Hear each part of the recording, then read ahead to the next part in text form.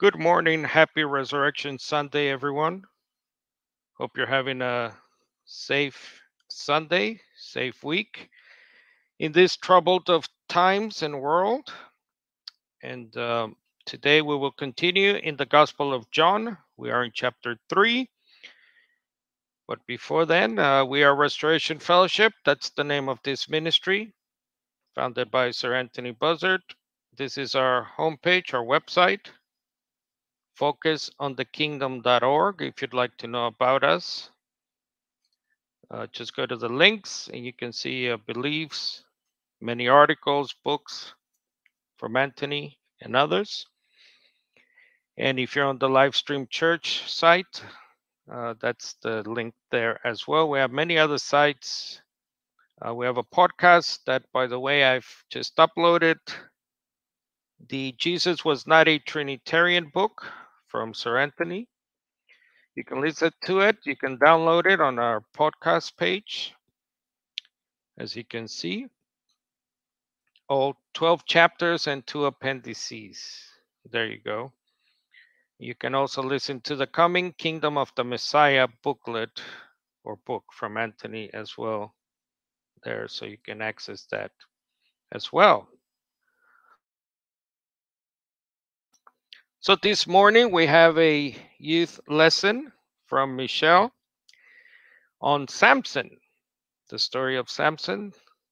And before then, though, as usual, we will open with prayer this Sunday. So today is February 27, 2022. And as some of you know, war has broken out again in Europe. Russia invaded Ukraine this last week.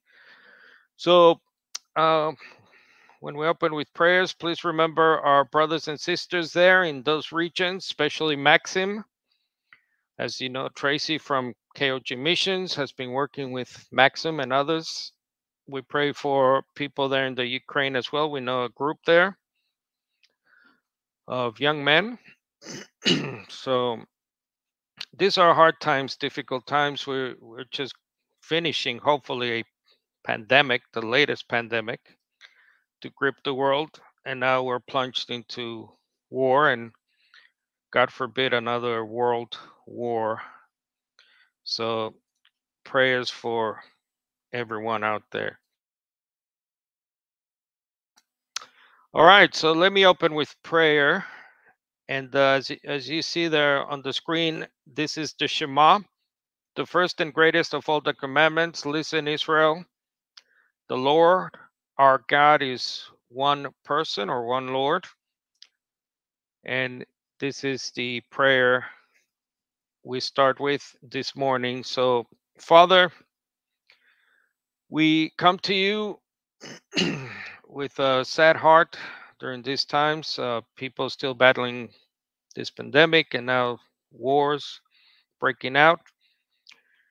We pray that your kingdom may come soon, Father, that things that prophecy says have to happen before you send your son are fulfilled and we are liberated from the present evil age to start the messianic kingdom age. We pray for those less fortunate than us, Father, those battling this sickness, this pandemic, and those brothers and sisters in those war-torn countries. We pray, Father, for Maxime and others there, or for Tracy's ministry with Russia. We pray for our own church here, the Coxes, the Warrens. A reminder of Linwood's surgery coming up as well. We thank the listeners, Father, and that they may be blessed and edified through these teachings that we do for your name and your glory.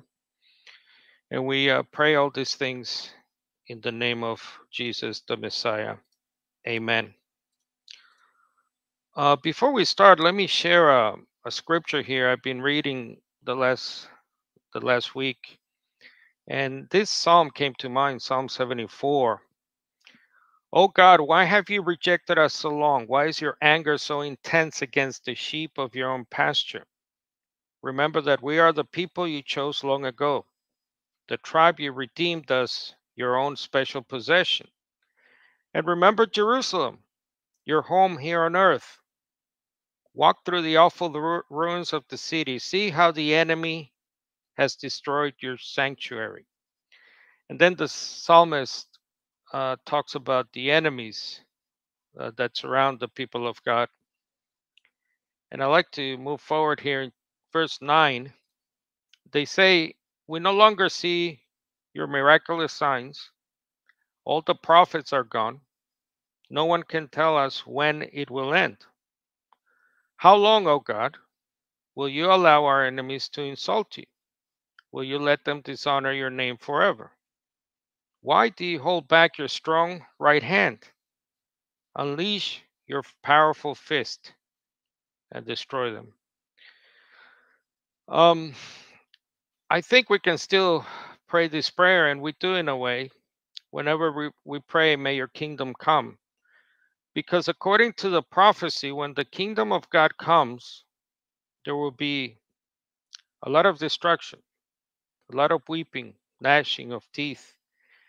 If you read the prophecy of Daniel in chapter 7, you will see how the nations of this present evil age, the governments, will be destroyed. Many people, most people, will perish, says the prophet. But nonetheless, we must preach this kingdom that is coming. It will be a terrible and devastating day for this world, but these things must happen in order for God to establish the true order and peace that will never end. So we pray with the psalmist there, and we always think about these things as life gets tougher and harder. All right, thank you. And let's see. So now we'll do the youth lesson, and then followed with Sir Anthony, and he's continuing reading. And again, we're in the Gospel of John, chapter 3. But here is Michelle to talk to us about Samson. Good morning, Michelle.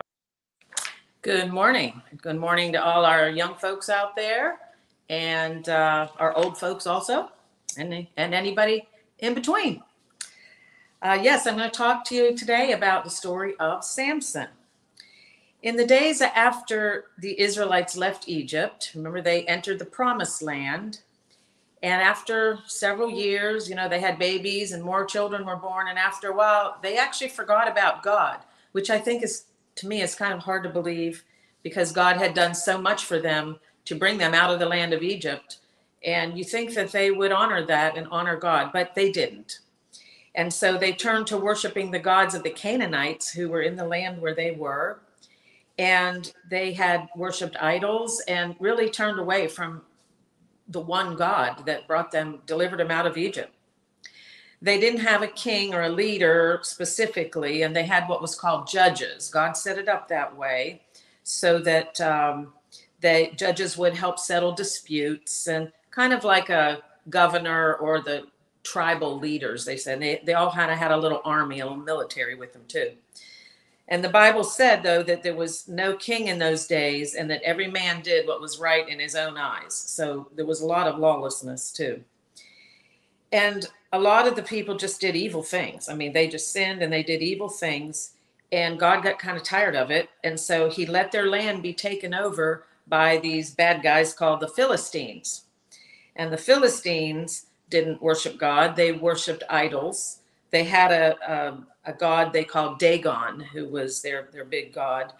And they mistreated the Israelites and just really were, bad toward them. And God thought that that would teach his people a lesson if they were taken over for a while by these other people.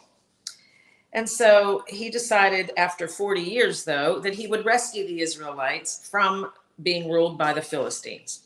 And he had a plan to do that.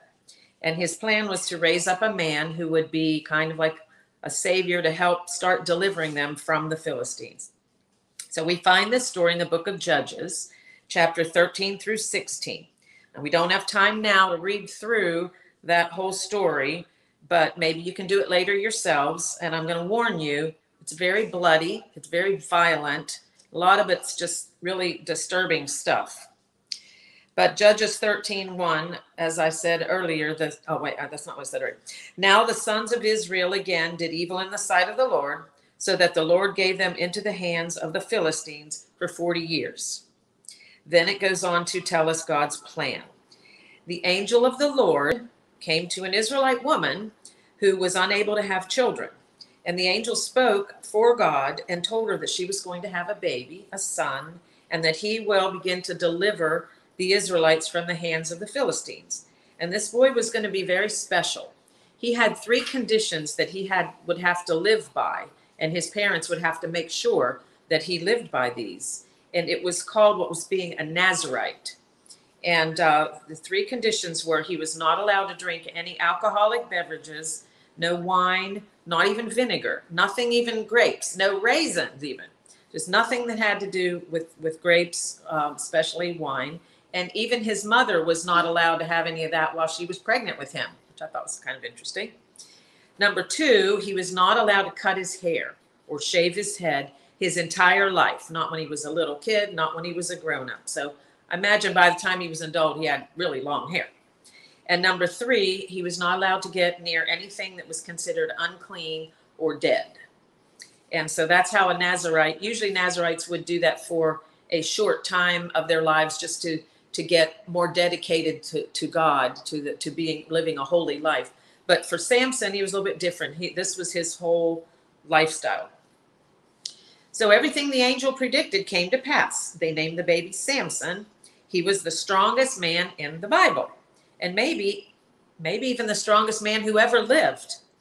Think Incredible Hulk strong, Superman strong, because God's spirit would enter Samson, and he was able to do things that normal men could not do. One time he was leaving a city when some bad guys were trying to capture him, and on his way out, he tore up the huge posts, the gate of the city with these huge pillars that held it up, and he carried the whole thing up on his shoulders and carried it uphill. The thing must have weighed thousands of pounds. And obviously the bad guys didn't bother him because they were kind of impressed and scared probably. And another time he killed a lion with his bare hands. Another time he took the jawbone of a donkey. So he took this bone that was kind of curved, and he killed 1,000 of the Philistines all by himself. And he didn't have an army like a lot of the judges had. He just did this by himself. Samson understood that his amazing strength came from God. And he tried to obey God. He tried, but sometimes he just fell short. If you read the whole story in Judges, you will see things that he did that were not really the way to act, not really obeying God. But God loved Samson, and he loved his people, and he kept to his plan for Samson to start the process of delivering the people from the Philistines, just as he said he would. Samson was one of the judges. He was made one of the judges who ruled the area for 20 years. So he must have done some things right. They just don't tell you all about that time too much. But let's go to the story of Samson and Delilah. You've probably heard of them. Delilah was a Philistine woman, and Samson fell in love with her. They were most likely married, although the Bible doesn't mention them getting married, but they lived as a husband and wife. The Philistine leaders wanted to capture Samson and stop him from fighting against them, so they came up with a plan. They told Delilah that they would pay her tons of money if she would find out the secret to Samson's strength. It was so much money that she would be very, very rich, and so she agreed. She asked Samson over and over what the secret to his strength was. He knew that he shouldn't tell her, especially since her family was his enemy. So he decided to kind of tell her a little story and a little bit of a lie. And let's go ahead and look at the story, and we'll read it, starting in Judges 16, verse 7. Samson said to her, "If they bind me with 7 fresh cords that have not been dried, then I will become weak and be like any other man." So talking about tying him up with these cords. Then the governors of the Philistines brought her 7 fresh animal tendons. I guess that's what they used for a cord in those days, that had not been dried, and she bound him with them. She tied him up. Now she had men prepared for an ambush in an inner room. And she said to him, "The Philistines are upon you, Samson." But he woke up, tore the tendons to pieces, just like a thread of flax is torn apart when it comes too close to a fire. So his strength was not discovered.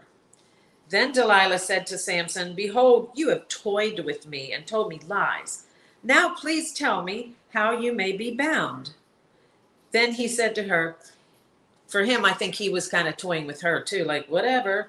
"If they bind me tightly with new ropes, which have not been used, then I will become weak and be like any other man."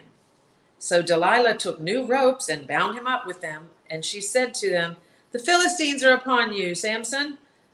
But the men in the ambush were waiting in the inner room to come and get him. But he tore the ropes from his arms like a thread. He just popped right out of them. Then one more other time, I'm not going to read that, but Delilah bugged him again to tell his secret, and he told her a lie, and they did another thing. And then she called the Philistines to come again, and he easily broke free from that. Now, I would be questioning at this time just kind of how much this lady really loved me, Samson. Come on, man. But she kept bugging him for days. She said, "How can you say you love me if you won't tell me your secret?" I can just hear this conversation. So let's go back to verse 16. It says, "It came about when she pressed him daily with her words and urged him that his soul was annoyed to death." I just think that's kind of amazing. I can picture that happening. So he told her, finally, he told her his secret. "A razor has never come on my head, for I have been a Nazirite to God from my birth. If I am shaved, then my strength will leave me, and I will become weak and be like any other man." So he told her his secret. What do you think happened next? I think that was a big mistake, wasn't it? So she called those Philistine leaders and she told them, "Bring me all that money you promised me, because I'm pretty sure he's told me, or no, I'm very sure he's told me the truth this time." During the night, she was being lovey-dovey and kind of had him going to sleep on her lap. And he fell asleep kind of with his head in her lap. And he wore his hair in 7 braids. You can imagine if you had really, really long hair. Women do this. They braid their hair at night when they sleep so it won't get all tangled. So it said he had 7 braids. And Delilah called in a servant quietly and had her servant come and shave off each of those braids of his head so that he had no more hair. When he woke up, and then she called the Philistines in, "Hey, Philistines, come on in." And they came in to capture him. And when he woke up, he thought he could just jump up and defeat them like before, because he didn't realize at first that he was bald and that God had left him. So the Philistines seized him. They took him away. They put out his eyes so he was blind. They put chains around him and they put him in prison. They made him walk around pushing a large, these poles that push a grinding stone, all day in prison. Usually they would use 4 donkeys or ponies to push this thing around, but instead they had Samson doing that, and probably by himself. And because he didn't have God's super strength anymore, it was probably really hard for him to do. Plus he couldn't see. But after a while, his hair started to grow back. And wouldn't you think the Philistines would realize this and just keep trimming his hair? But I guess they weren't really that bright, but I'm glad. So the Philistine leaders one time were having a huge celebration to honor their pagan god Dagon. And they decided to bring Samson in to make fun of him. And let's pick up the story starting in Judges 16, verse 23. It says, "Our God has given Samson, our enemy, into our hands. When the people saw him, they praised their God, for they said, 'Our God has given our enemy into our hands, even the destroyer of our country, who has slain many of us.' It so happened, when they were in high spirits, that they said, 'Call for Samson, that he may amuse us.'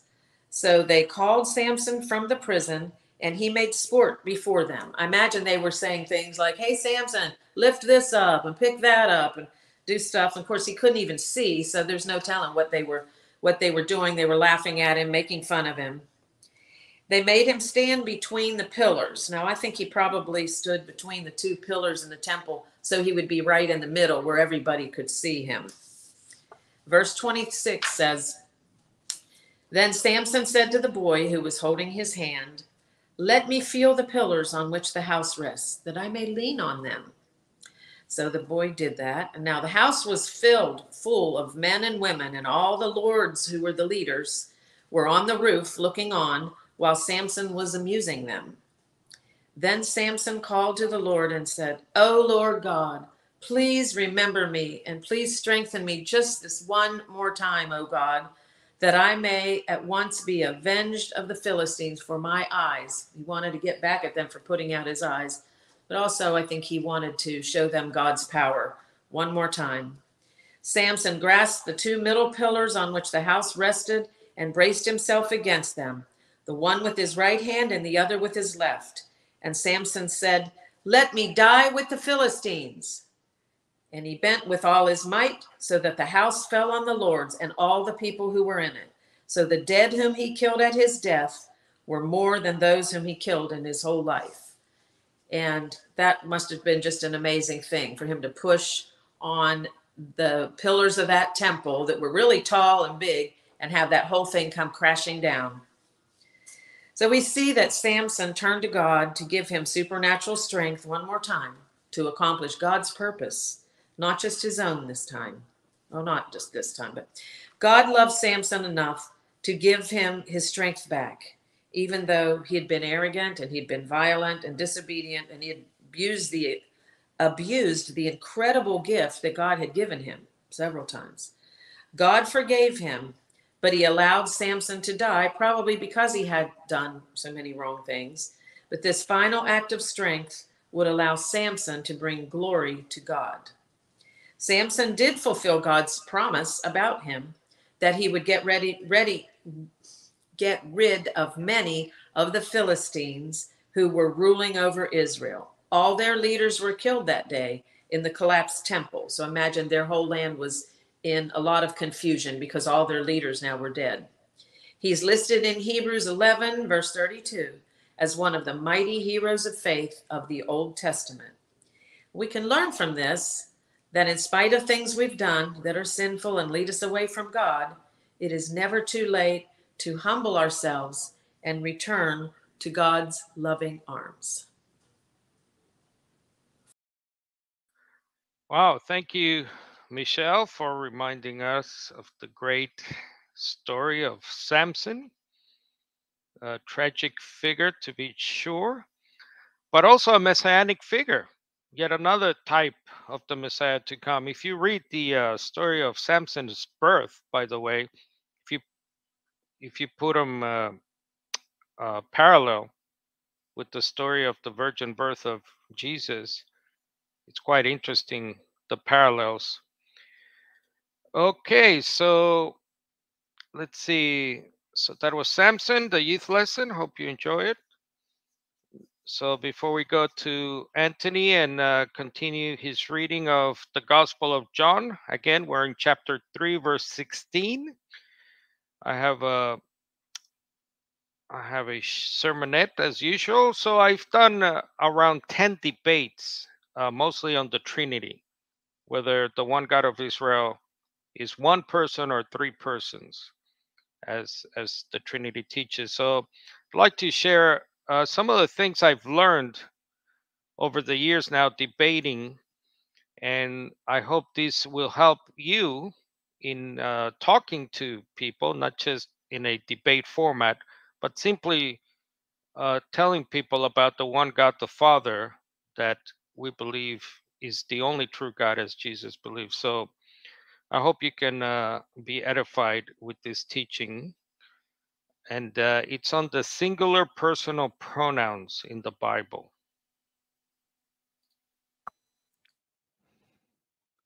The Trinity God is defined as three persons in one being or essence.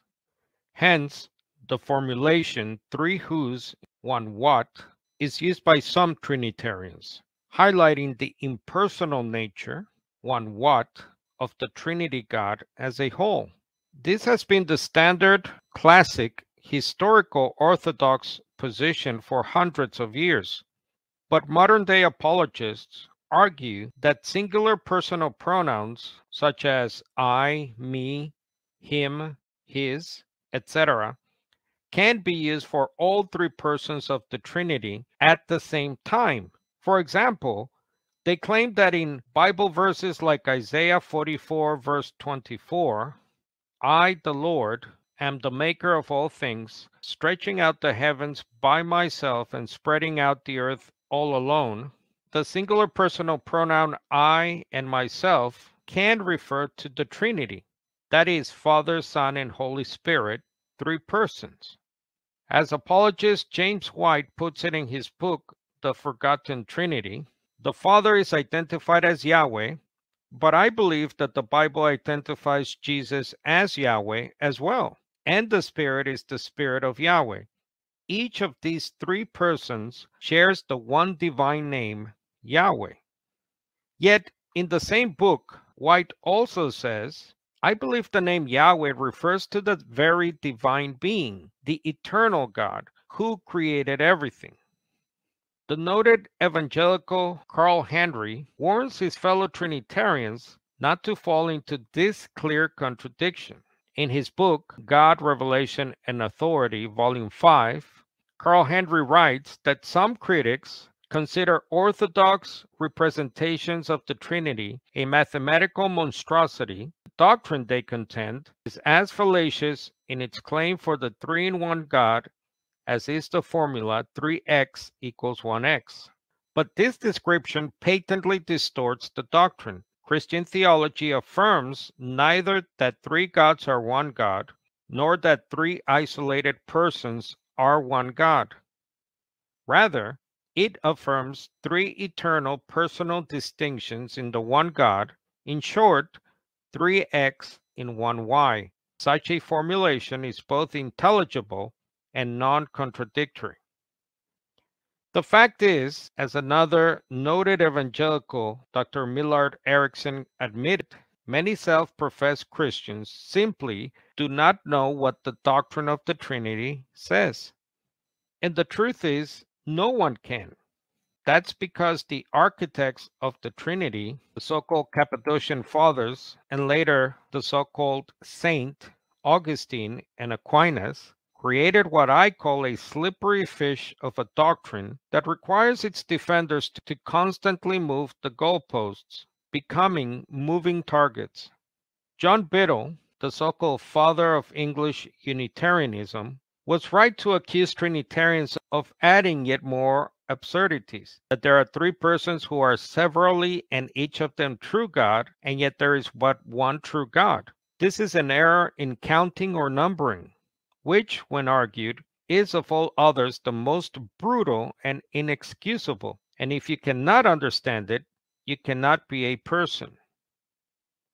Later, Joseph Priestley added, it must be universally true that 3 things to which the same definition applies can never make only one thing to which the same definition applies. If, therefore, the 3 persons are each of them perfect God, they must still be 3 gods. And to say that there are only 1 God is as much a contradiction as to say that 3 men are not 3 men, but only 1 man.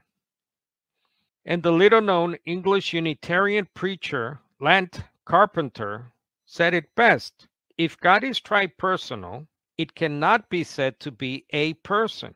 You introduce nothing but confusion, for God is always described by the sacred writers as a person. When you speak of God being an intelligent agent, and at the same time deny him to be a person, you talk in a language not possible to be understood. Again, whether the terms essence and substance have the same signification or different things, I think of little importance and not worth a particular discussion. It is high time that all such metaphysical terms should be banished from Christian professions and Christian debates.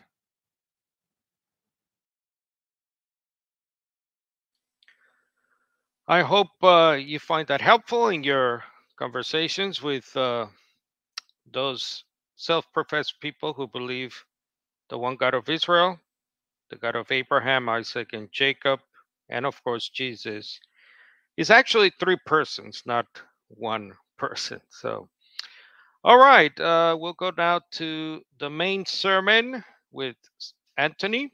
Again, we're in the Gospel of John, chapter 3, the famous John 3:16. Actually, we're starting today, finishing the chapter.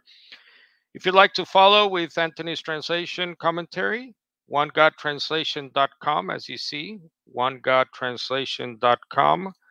There are the New Testament books. This is only the New Testament.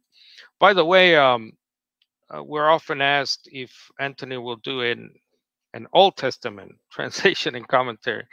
Well, if God would gift us with 100 more years, maybe, of life, we might be able to, but no. But we appreciate your interest. John 3:16. If you have any questions for Anthony, again, please keep them to the main sermon at hand, which is the Gospel of John.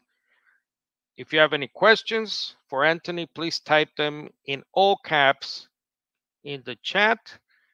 Okay, Anthony, if you're ready, thank you so much. Good morning.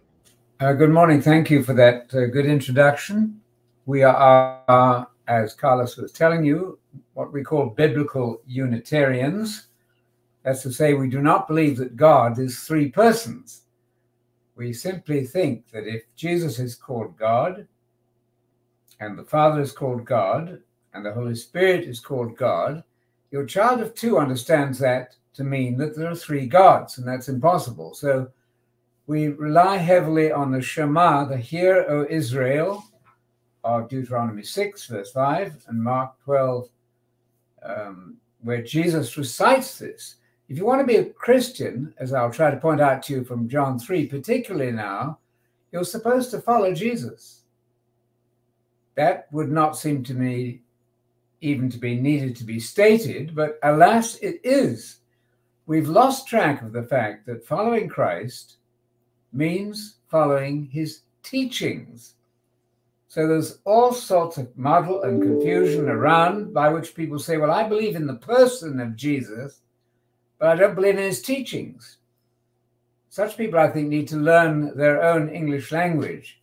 So we're going to stress, as we read the rest of John 3 here, that Jesus is intent upon getting you to believe what Jesus believed, to teach what Jesus taught, and therefore to teach the same gospel of the kingdom as Jesus always taught.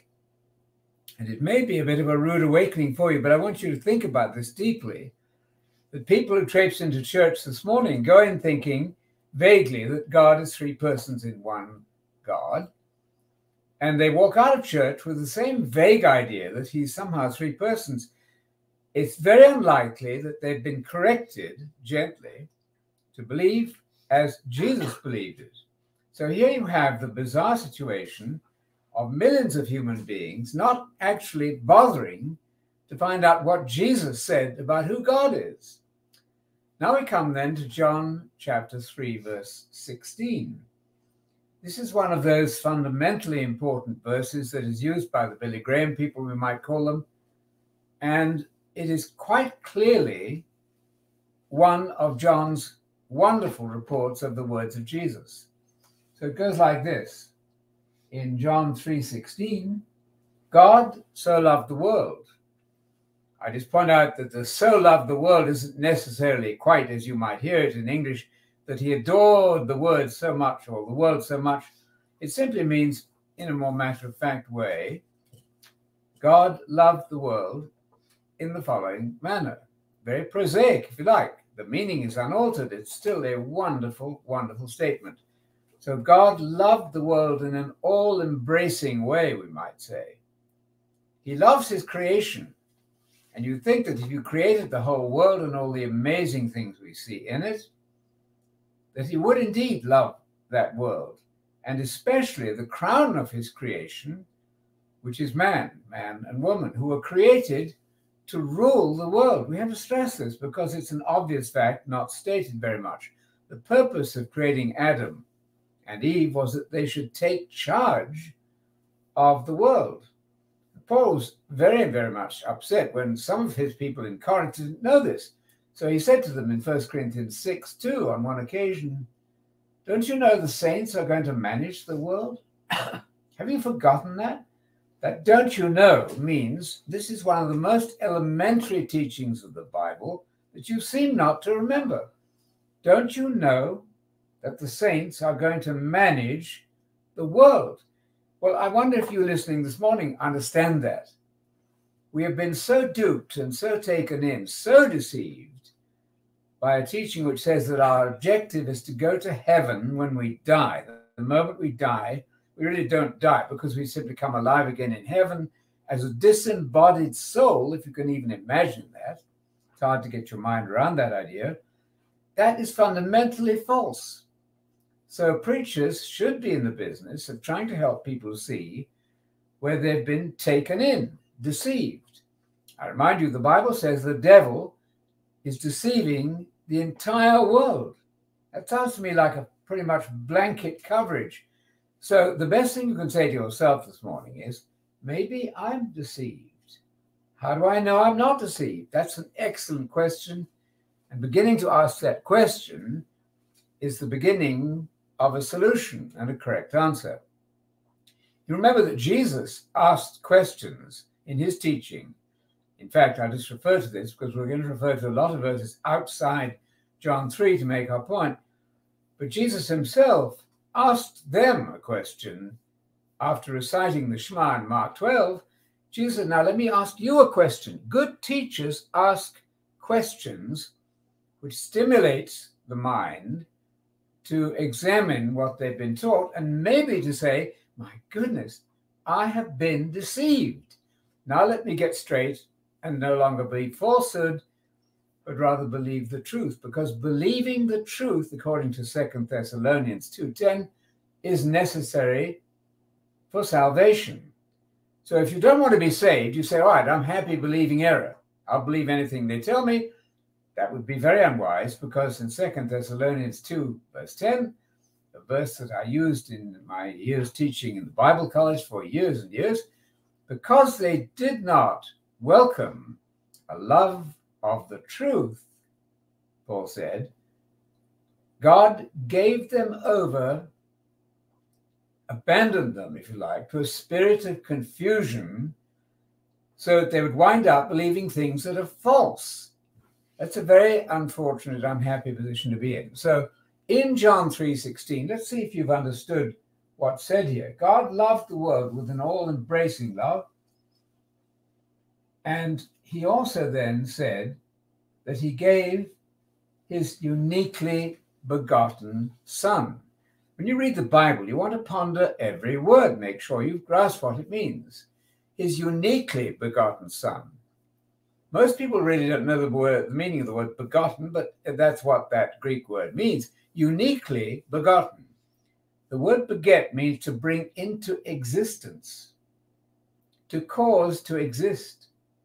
So this Son, Jesus obviously, was uniquely brought into existence. That's not so hard because that would prove he couldn't exist before he began to exist. So right away, we are going to eradicate the idea that Jesus came from outside the womb of his mother, entered into the womb of his mother, Mary, and was born. That would be impossible on this phrase, uniquely begotten. If you don't like the word begotten, it's rather Old English, a bit foggy. Let's substitute the word procreated. And we get immediately the correct notion of a creation, a new beginning. So this is what then God did. He loved the world that he created, especially the human beings whom he designed should take charge of the world. And we haven't done that very well. So he gave his uniquely procreated. Why was that uniquely? Well, because every other human being, except for Adam, had a human father. It's unheard of for a man to come into life, into existence, with no human father. So we quickly want to say, Jesus was not just your average man, far from it. He was certainly a man. And if you don't believe in the man, Jesus Christ, you haven't got off the ground in your biblical understanding. Jesus is the unique model of what a man ought to be.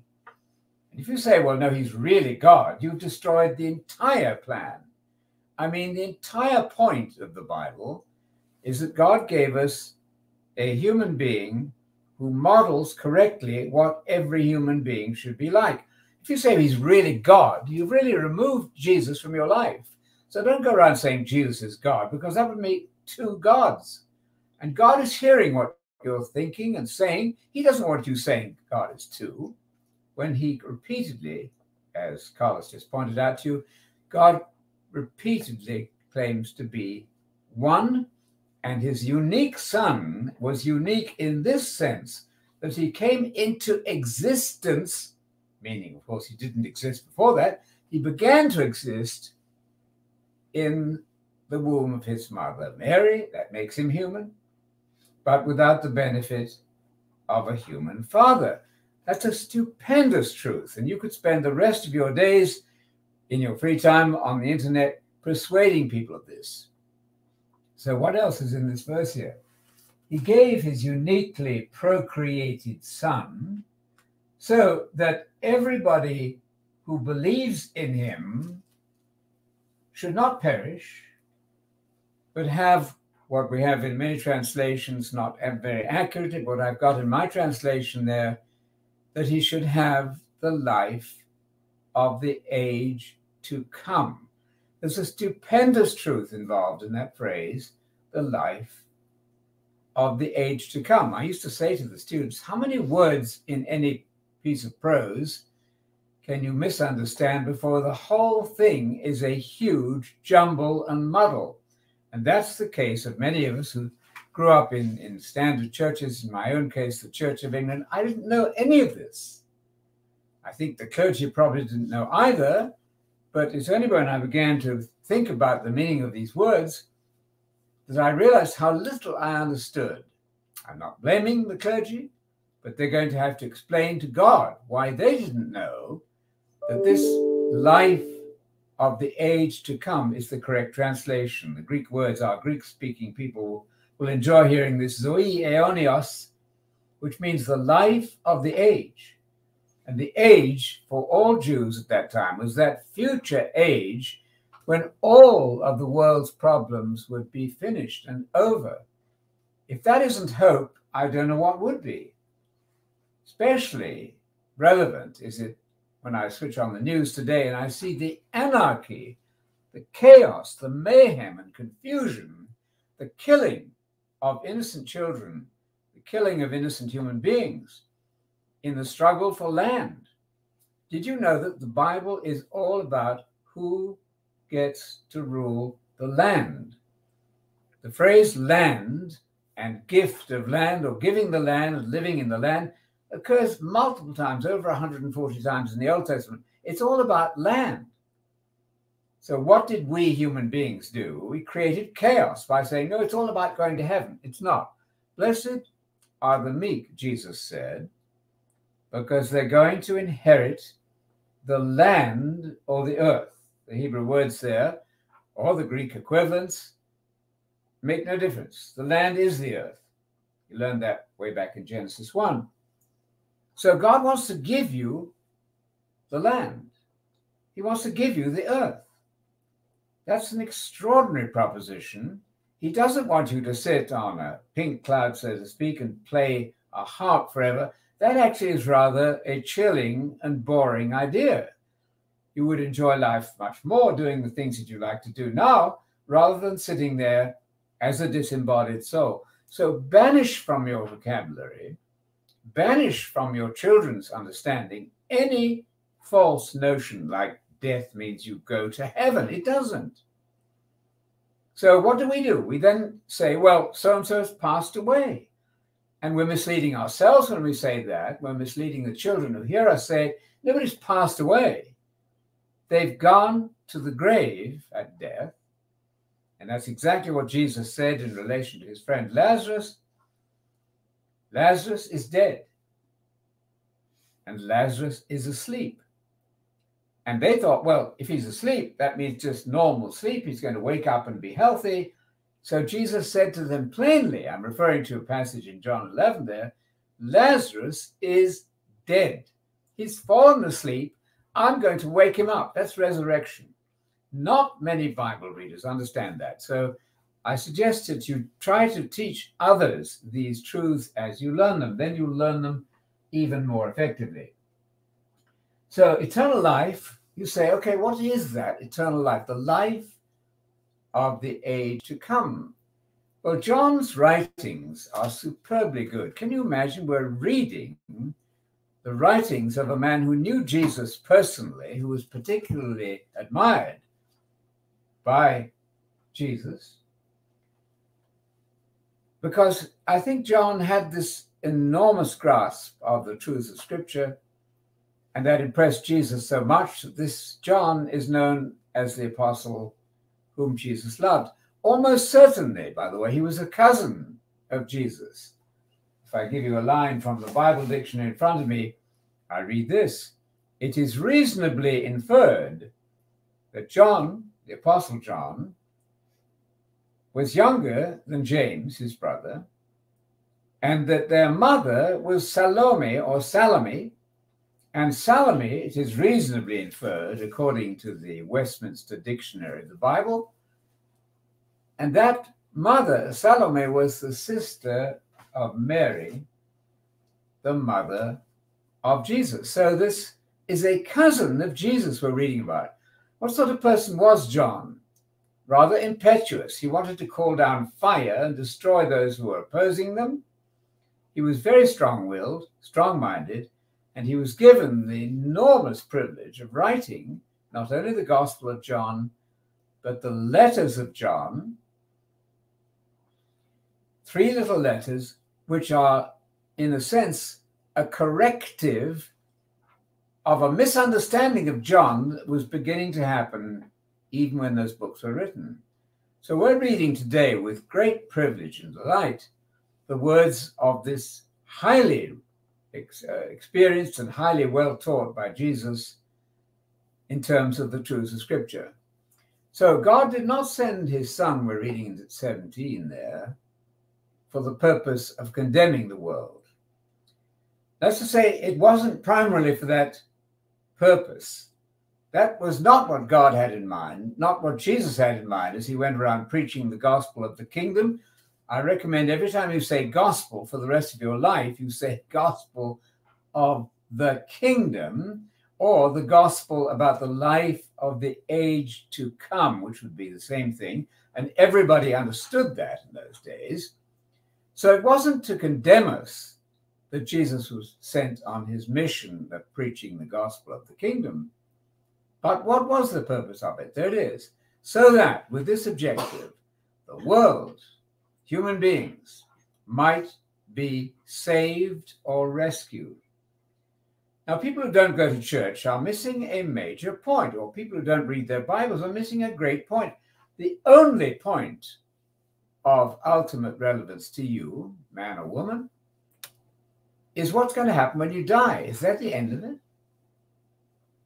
What if Jesus is the unique person equipped to offer the life of the age to come, life in that future kingdom, which is actually indestructible life? If you go for this goal, indestructible life, you cannot be destroyed forever and ever and ever. If that isn't huge, what would be? So that's the thing to be talking about among ourselves. That's the thing to be engaging our neighbors and friends on the internet. There are thousands of sites out there offering what's called salvation. Well, that word salvation means how not to die forever and ever and ever and ever. Ask them politely, what is salvation? Or better still, what is the gospel? It's a very interesting exercise. If they're polite, and most of them are very polite, well organized, they will answer you.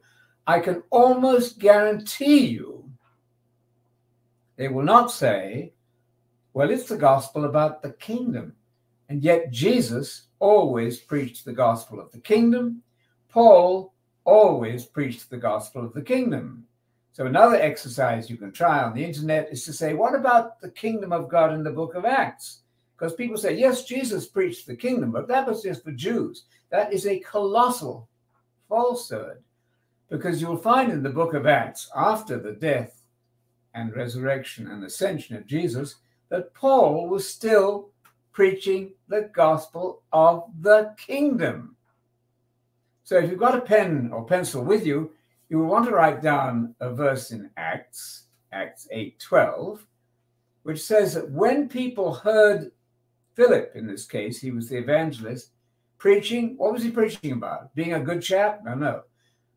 Having good morals? Oh, that's fine. He wasn't preaching that. What was he preaching? If you don't know Acts 8:12, I'm politely suggesting to you, you haven't really got off the ground in your Bible study. Acts 8:12 says that when they believed Philip, as he was going on for hours probably, about the kingdom of God and the name of Jesus, and the name would be everything Jesus stands for. Not how to pronounce his name in Hebrew. No. Everything about the agenda and the destiny and the intention of Jesus. Everything. Then those people who had heard that preaching from Philip about the kingdom and the name of Jesus in Acts 8:12, then they were ready to be baptized in water. Would you believe it? You've got people out there saying, well, water baptism, that's nothing. What? You absolutely cannot risk your life and your neck by refusing such easy information. So then if you'll go through the rest of Acts, we won't do it today, but we will go on another occasion through the 8 Kingdom of God texts in the book of Acts. If you don't know those today, I say to you respectfully, you really haven't started in your Bible study. So back in John 3:17, look at this. God did not send his son, his uniquely procreated son, incidentally, according to Luke 1:35, that's the verse that would give you that. He sent the Son, commissioned him, so that they would be saved. They wouldn't perish. Do you really want to perish? Who in the audience today says, I really want to perish? Only suicidal people would imagine that. So the object of the Bible study that you're doing day by day, week by week, is that you don't perish. And what is the alternative to perishing? Going out of existence is perishing. Rather, you get the life of the age to come. And if you're writing notes this morning, you'll want to write down the verse in Ephesians 3:24. That's pretty amazing. I think Ephesians 3:24 speaks about a reward of an inheritance. Did you know that God wants to reward you? Oh, no, I'm not worth a reward. Well, you are. So let's get something clear. It's in Ephesians, I think, if Carl could even find that for us. Ephesians 3:24, isn't it? You're going to receive a tremendous reward. And it's called, he's finding it for us there with this miracle of the internet. 24? No? I got it wrong. I'm slipping in my memory verses here. That's very bad. Maybe it's Colossians 3:24. Is it Colossians 3:24? Look for the word inheritance. We're finding it with this miracle of the internet, 3:24. There it is. Knowing. Now you say to yourself, did you know this now? Is this new to you? You are going to receive for your reward. Wow, you're interested in a reward? The inheritance from the Lord. You say, what's the inheritance? The inheritance is inheriting the world, the earth. Jesus said, the meek are going to inherit the world, the earth. and you're going to take charge of it. You're going to be responsible for managing that world. That is amazing. I didn't hear that in church. So Bible study is illuminating.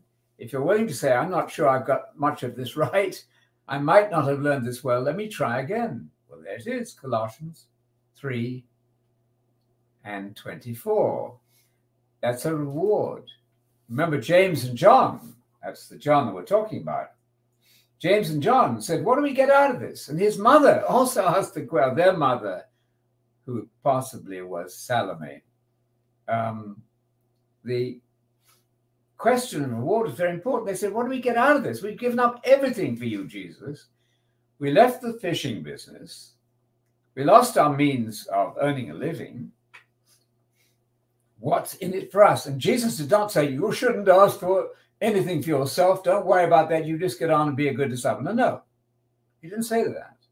Because Jesus was a realist, a real, in a sense, down-to-earth human being with understanding of how human minds work. And so he said, you're going to be kings and rulers and governors in that future kingdom.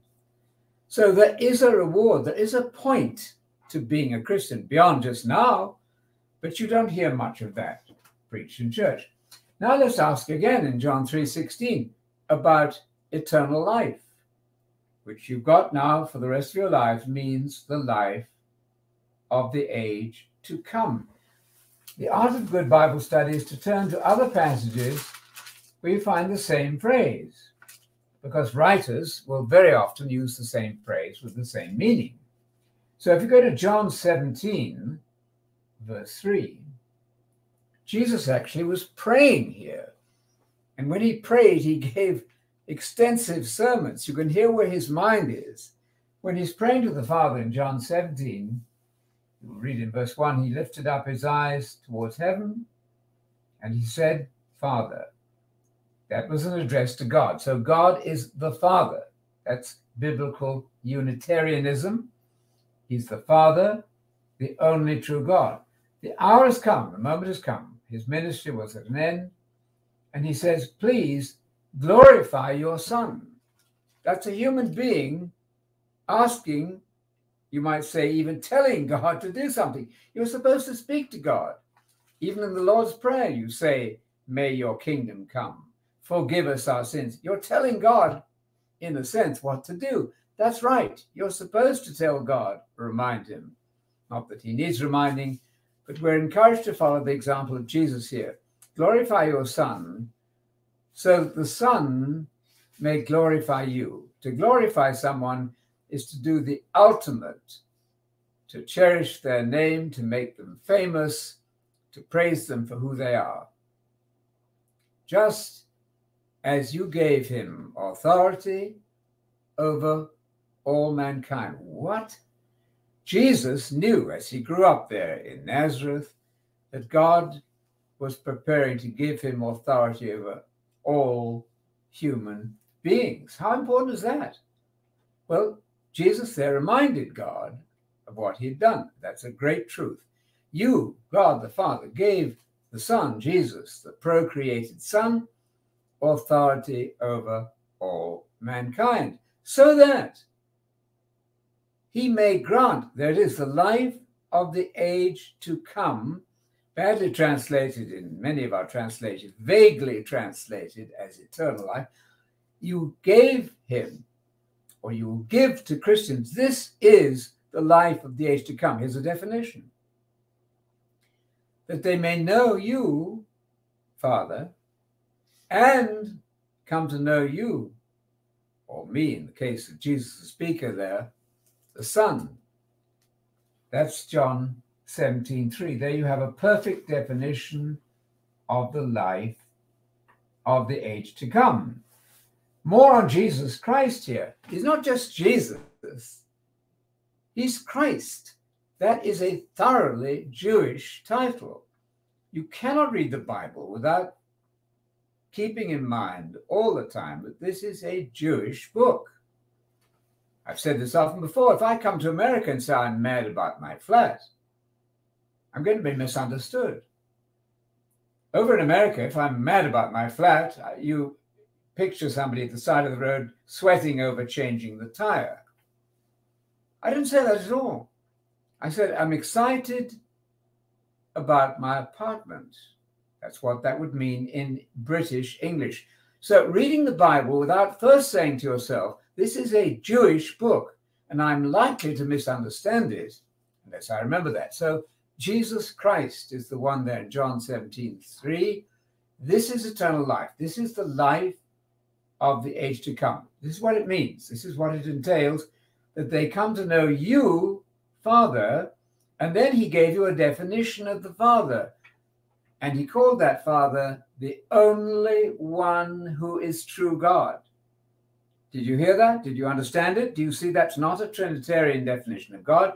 If you address somebody as the only one who is the true God, your child of 2 has no difficulty with that. But you go into church and it becomes a big muddle.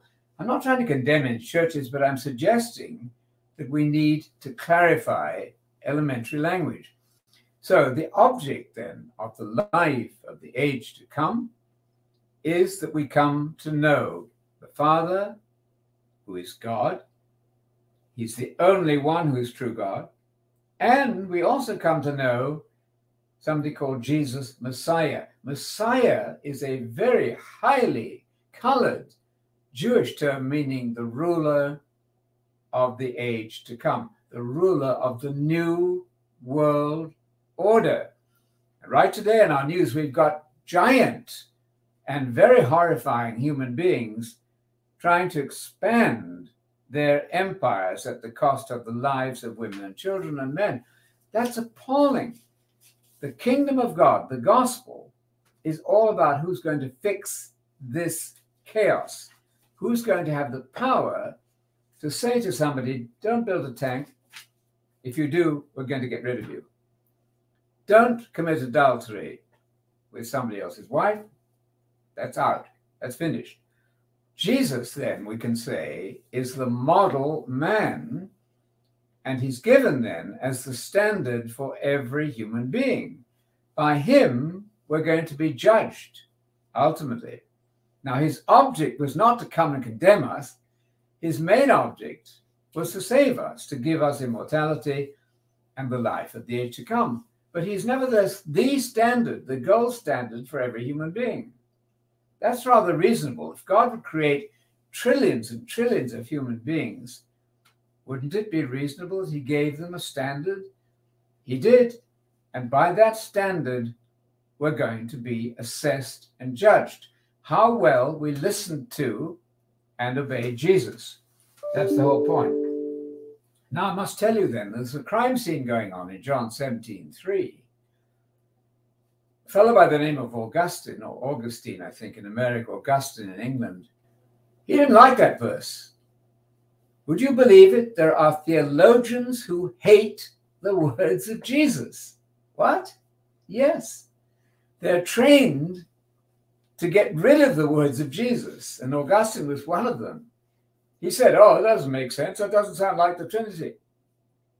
It sounds like God is the only Father and the only one who's true God. Augustine hated that because his tradition had taught himself something different. So he said, okay, this verse really should read, I'm quoting now from Augustine, to shock you with the appalling crime scene that we're looking at here. Augustine said this should read, this is eternal life, life the age to come. That part stood, that's fine. But they should come to know you, the Father, and the Son as the only true God. Did they teach you that in church? I hope that you are appalled by that corruption, that complete hijacking of the text. At a very important point, Jesus is giving a basic definition, who God is, who Christ is, and the life of the age to come. Augustine got rid of that. So the Bible has been attacked by famous names. That's why Jesus said constantly, he warned, watch out, beware of fake preaching, because it's leading you in the wrong direction. So you should then seriously consider the words of Jesus, that you may be surrounded by people who are lying to you, not intentionally, but they have uncritically accepted a whole lot of very untrue things. One of them then is the idea that God is three rather than one. So that's the lesson we get out of John 17:3, a key verse defining the life of the age to come. Back in John 3 now, we would verse 17. God did not send. I should comment on the word send. You see, some of you are hearing that means that Jesus was alive before he was born, and then God sent him into the world. No. All the prophets were sent. It simply means commissioned. That is easy to find. You'll find that John the Baptist came from God too. Doesn't mean John the Baptist was alive in heaven before he was born. No. He was commissioned. So you have to learn, quote, the language of the Bible. I don't mean you have to learn Greek and Hebrew, although it's fun to do that too if you've got that sort of a mind for languages. But you must understand that this is not an American or British book. So God sent his son. Jesus came into the world. But the result of that was overall a tragedy, because we read there in verse 18 about people who didn't believe in him. God did not send his son into the world, didn't commission him, that's to say, to judge or to condemn the world, but that the world might be given indestructible life forever and ever and ever and ever. Verse 18, he who believes in him. What does it mean to believe in Jesus? Oh, I believe in Jesus. No, that's not clear. You cannot believe in Jesus if you don't understand that means you must believe in the teaching of Jesus. So make that then one of the things that you are reinforced with this week. Believing in Jesus means believing in what Jesus said. And to show that, I could show with several verses in John that is true. But if you'll go for a moment over to John 12, at the end of John 12, you have this wonderful statement. I'm going to read John 12:44 now as commentary by John on John. John 12:44. Please note what Jesus did here. He cried out. It's not recorded that Jesus raised his voice. He didn't shout when he preached generally, but so emphatic was this statement, Jesus cried out. If you'll notice, you'll find he did the same thing in Luke 8:8. I won't turn there for time reasons, but Luke 8:8, in the parable of the sower, he yelled. Why? Because he wanted to underline about 15 times in red ink. And in John 12:44, Jesus cried out with these words, he who believes in me does not believe in me. What? Actually, that's a very clever way to teach. It gets people's attention. He who believes in me doesn't believe in me, but in the one who commissioned me. That's the same as saying, I and the Father are one. It means that we're not one person. That's just silly. Everybody knows a father is not the same person as his son. That's just nonsense. Everybody knows that. What it means is that we're working in perfect harmony. Every word that Jesus spoke is the word or words of the Father who gave those words to Jesus.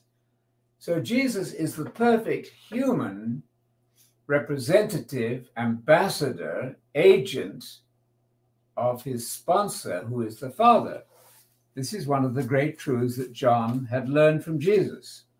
So, the one who believes in me, Jesus said, doesn't ultimately believe in me. Of course, he believes in him too, but he doesn't ultimately, in the depth of all the truth that's to be found in this verse, but if you believe in Jesus, you're believing in the one God, the Father who gave the words to Jesus. That's wonderful. He's the agent. So what happens then? Let's see. In verse 45, he who sees me sees the one who sent me. I have to tell you the word see in John's gospel often has the sense of understanding, not just seeing physically, but understanding with the mind. My mother used to tell me, and it's funny how when you get to be my age, you remember what your mother said, but she said to me, the blind man, how did that go, Barbara? The blind man, is, I see, said the blind man who couldn't see at all. That's a good way of seeing. The word see can mean physically seeing, and can mean understanding.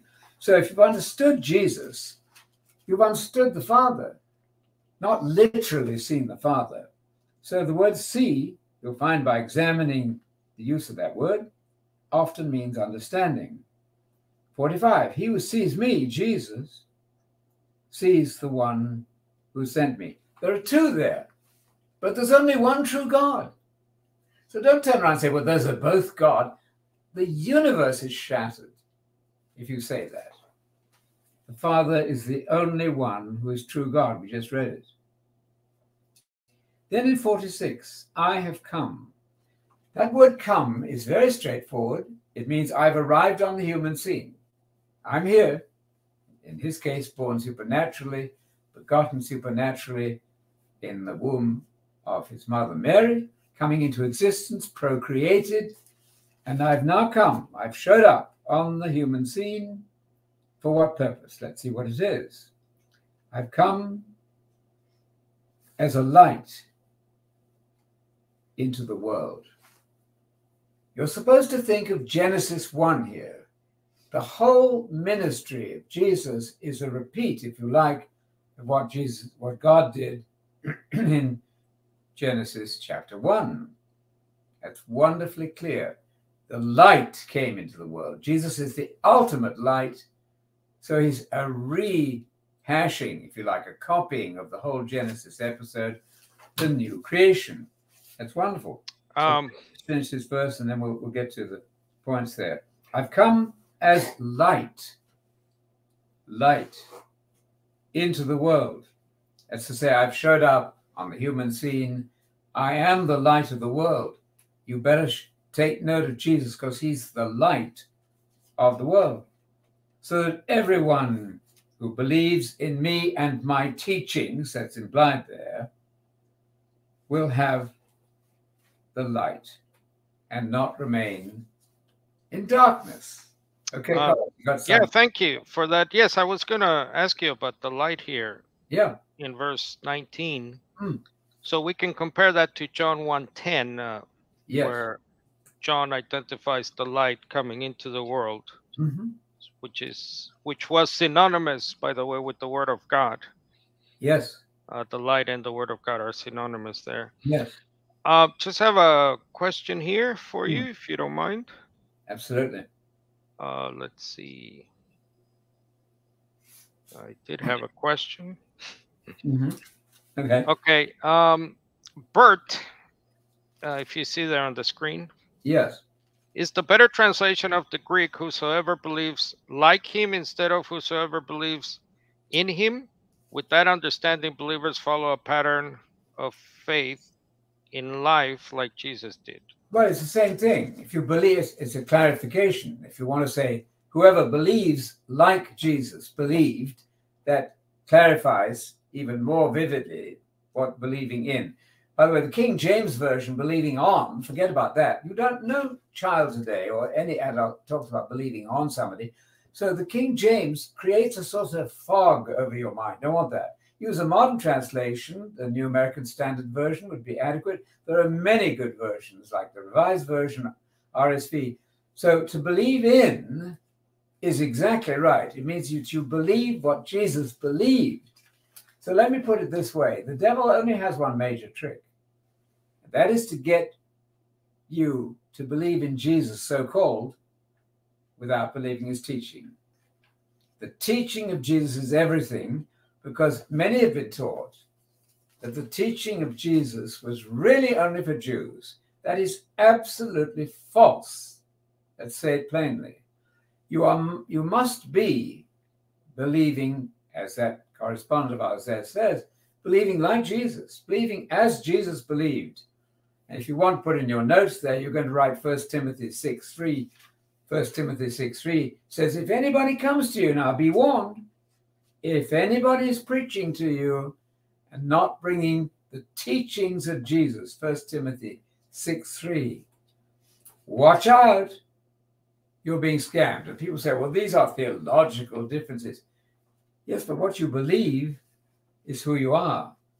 So you want to struggle for the truth at all costs, 1 Timothy 6:3.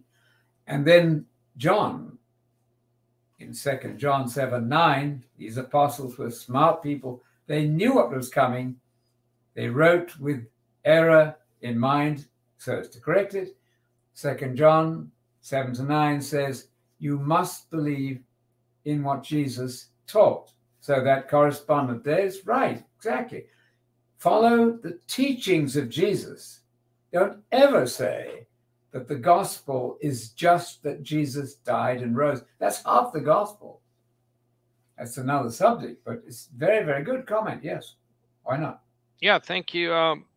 Just want to make a comment on the God sent his son into the world. Yes. There's a quote here I'd like to share, if you don't mind, from the Theological Dictionary of the New Testament. And you can find this quote under the heading of the cosmos, the world, in volume 3. To come into the world is used in the Talmud of certain persons. For example, Abraham, Isaac, Jacob, or of men generally who come into the world, that is, men, all who come into the world. It's always used of events, punishment comes into the world, and of things, something which has not come into the world, that is, which does not exist. Corresponding phrases to go out of the world, to die, are to leave the world. In such phrases, cosmos, world, is mostly used without emphasis to denote the theater of human life. When it's said that man is born into the world, or that we bring nothing into the world, 1 Timothy 6:7, or when death is called departing out of the world, such expressions have no specific cosmological or theological content. So this is if you will, a Hebrew idiom, a way of speaking for the Bible that should not be taken in what they call, Anthony, a cosmological way. I thought that might help our viewers. Exactly right. So departure from the world means dying. Coming into the world means being born. Jesus was born. He is the ideal model of what a human being is supposed to be. And therefore, he is the judge of the world. He is the standard. Jesus actually condemns us if we don't repent, because he's the standard. And if we haven't lived by his judgmental standard, we've failed. We are to follow the example of Jesus, which means following his words and teachings, as I just finished reading to you in John 12:44. I hope you keep that one in mind always, because that is a sort of summary statement of every point we're making here. John 12:44. I didn't perhaps finish reading it there. Let's go back to John 12:44 to make our point finally. He cried out, I've come as light, just as God created the bodies of light, the moon and the sun. So Jesus is that light, spiritually speaking, so that everybody who believes as he believes will not remain in darkness. Now 47. If anyone hears my saying, if anybody is exposed to my sayings, not just that I died on the cross, although of course that's essential as well, and does not keep them, I don't judge him.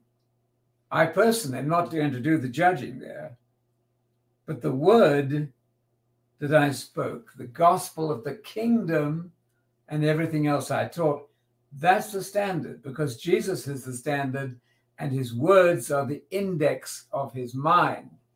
If you believe in the words of Jesus, you're believing in Jesus because that's what he is. your mind being the source of your words. So the word that I spoke, all the words that we read this morning, are now standing in judgment over every human being when the time for judgment comes at the last day. God is going to say, how well did this person measure up to the standard that I, God, sent in my Son? Then he clarifies it even further in 49. Look at this. I did not speak. My teachings were not on my own initiative. I didn't make them up. But the Father, who is the only true God, as we learned earlier, who commissioned me, has given me a commandment, not just a saying to be ignored, but every word he spoke was a command. He gave me a command, the Father did, in regard to what I should say and what I should speak. And I know, Jesus said, that the Father, who is the only true God, you'll remember, that his commandment is the life of the age to come. You've got that now. It means you get immortality rather than being destroyed. And there's no such thing in the Bible as eternal torment. The wicked are going to be destroyed, put to an end. So if you want eternal life, there it is. We had it in John 17:3. Here it is again in John 12:50. Therefore, the things I speak just as the Father told me. Isn't that simple? Isn't that beautiful? So if anybody comes and tells you, well, the teaching of Jesus, that's for Jews, that doesn't count, you're being lied to. You're being confused. So get hold of this lesson from Jesus here, that the words that he spoke, his teachings, his sayings, are spirit and life. In fact, we could add that to your notes this morning, John 6:63, building one text on another. John 6:63, we have this. It is the spirit which gives life. You're dead without spirit, in other words. The flesh, that's to say, the person without spirit, doesn't get you anywhere, profits nothing. Now look at this in 6:63. The words that I, Jesus, have spoken to you are spirit. They're the essence of what it means to be spiritual, is to have the words and then, as a result, the life of Jesus. So I remember a Korean student of ours in the college was really taken by that verse and made it a kind of slogan for the rest of his ministry. John 6:63. The words, how precious then are the words of Jesus? They're incomparably precious because they lead to life and spirit now. And if you believe them and practice them, you avoid being consumed, perishing, being put out of existence in what Jesus called Gehenna fire, the lake of fire, which doesn't exist yet, but it will exist at the second coming. Does anybody want to perish? I would hardly think so. Then the only solution is to pay close attention to the word and words of Jesus, which are the word and words of God himself. Okay. All right. Thank you, Anthony. We'll stop there. We've run out of time, so we'll have to do a part 3 to chapter 3, apropos, I guess. So we'll we'll pick up on 3:22. I believe we are chapter 3, verse 22. Okay. Thank you for watching and listening. We have some comments. We read through the weeks and months, mostly comments from YouTube and some from email, like this one. It says, great live stream as usual. I thought I might be your greatest fan that actually gets excited on what you guys are doing. Might be the only fan. No, just kidding. Yes, I will keep saying that. I have always in my life had esteemed, influential teachers, professors on an academic level. But I must say that Anthony inspires me the most right now. I'm soaking in like a sponge on what he says. And you, that is me, Carlos, and Tracy are also just excellent. I mean that. It takes a lot to get me excited theologically, laugh out loud. LOL. Thank you so much for that email. Very nice of you. And this is another comment from YouTube. So we get many comments on YouTube. And thank you, beautiful Barbara, for bringing to our attention the importance to listen. Without listening, we cannot hear the truth, so we are kept in bondage. Hearing the truth sets us free. Psalm 124, verse 7. Our soul has escaped as a bird out of the snare of the trapper. The snare is broken, and we have escaped. Yeah, it's a poetic language. Not that we have a soul, by the way. So thank you, and that was on Learn to Listen from Barbara, one of her youth lessons. Are you fit for Kingdom of God service video? Thank you. I now understand this verse clearly. And that's Luke 9:62. So if you want to look that up in your spare time, thank you for that very nice comment. On another comment on Barbara's Learn to Listen, what a simple truth explained in a simple way. Thank you very much, Barbara. Regards from England. Okay, and I had a debate, one of my many debates, with Matt Slick, the founder of an organization called CARM, C-A-R-M. I love how you expose Matt Slick. They put Mark there.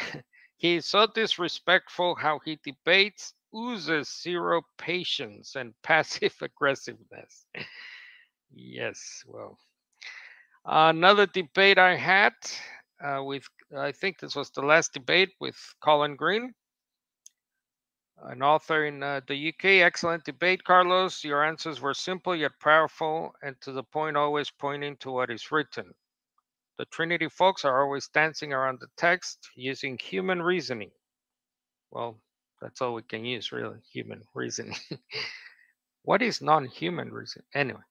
If we understand that God is one individual, Jesus, his only begotten Son, and the Holy Spirit, his power, influential force, then the scriptures open up. Thank you, Ramon, for that comment. Another one, many on this debate. Good point. So interesting that there are no theophanies that are multi-personal. Love the short clip. So yes, this was a clip I made from the debate, where I asked Mr. Slick why theophanies are unipersonal in the Bible. So that's a weird thing if God is three persons. All right. Well, thanks for watching once again. Please, once again, keep in your prayers our friends, our brothers and sisters in Russia and Ukraine, Maxim.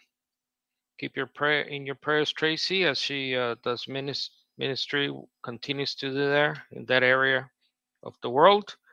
We pray for anyone who is going through any illnesses, the pandemic, as we keep going through this. And we always pray, obviously, for the kingdom to come. So, Father, we thank you for this time, the technology. Thank you to Anthony for the longevity, the long years you have blessed him with, and many more. To Barbara and Michelle and Tracy, Sarah with the youth lessons. And to our viewers out there, thank you for watching, and may they be blessed by the teaching of the Messiah, the teaching about being born from above and obeying you to get baptized, Jesus, as you yourself got baptized. We pray until next week, and we again pray for peace in this dark world, and for those less fortunate than us during this time. In Jesus' name we pray. Amen. God bless everyone until we meet again.